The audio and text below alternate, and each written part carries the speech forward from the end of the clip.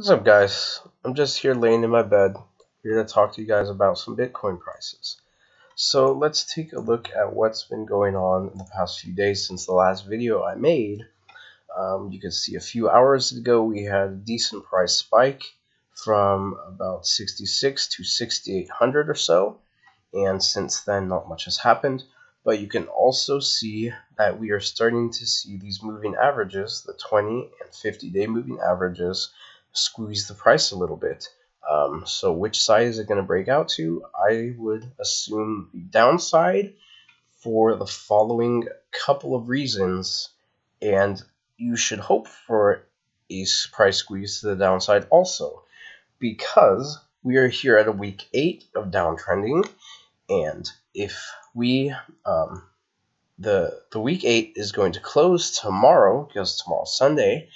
If we see the week 8 close above this week 4 here, which closed around 67.50, so if we see the week 8 close above 67.50, that is not good in the next couple of months in terms of the price, because what that means is instead of seeing a week 9 here, we're going to see the count reset to a 1, and we will see a next, possibly a 9 form again after that. So what we want to see is get this 8 to close below 6,700, below this fourth candle here, and for next week, for the price to continue going down, in that for that week 9 to close on a strong downtrend, to see a strong upswing in price for the next couple of weeks.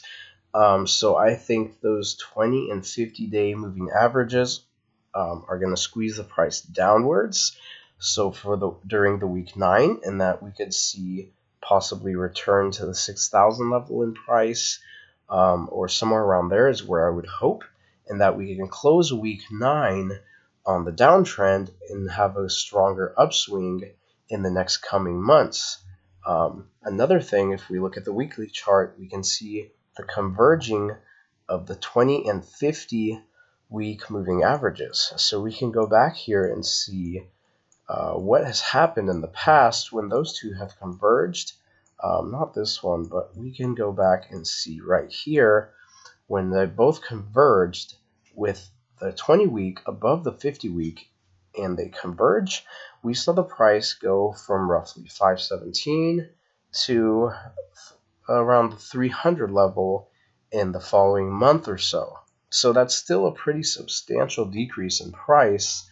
I'm not too confident that we could see something like that happen again right now, but it is still an indicator that the price is going to decrease in the near future, which again, we want it to decrease because we want to close out on a weekly 9 so we can see an upswing, a strong upswing in the next coming month or so. And then let's go to the monthly chart, which I want to show you guys something.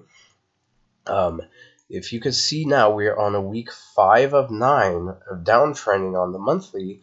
And if you go back here, we can see what 1, 2, 3, a series of 3 9-monthly increases in price before the price started to go downwards. That is absolutely insane.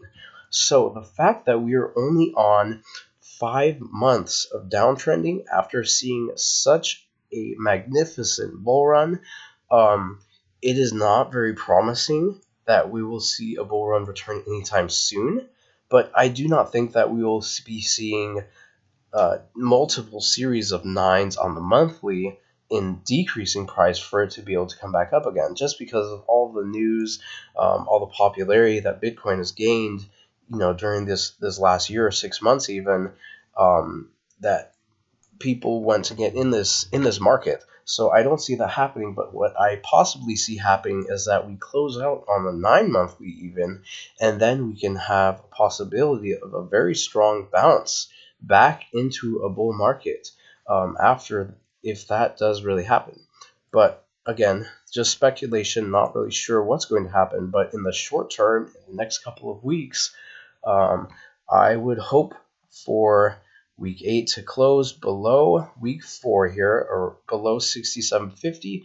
We close out on this on a 9 that is downtrending, possibly having the price go down around 6,000 again or so, and then we have a relatively strong, what would possibly most likely be a dead cat bounce up to who knows where, and then possibly the price starts to decrease again.